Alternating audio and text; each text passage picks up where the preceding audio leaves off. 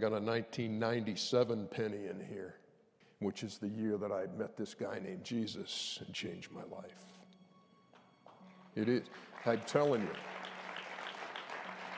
Yeah, I met him at this church, but then I really got to know him at this O'Charlie's restaurant in a lunch with my pastor. In that moment was I able, from that point on in my life, to switch from a me-centered life to a God-centered life. Mark, you talked about basketball being your God for a while, and it was the same thing. It was like my job. It was like this broadcasting career. It was all about me. And it was such a change in 1997 on December 10th to a Christ-centered life, to a purpose-filled life.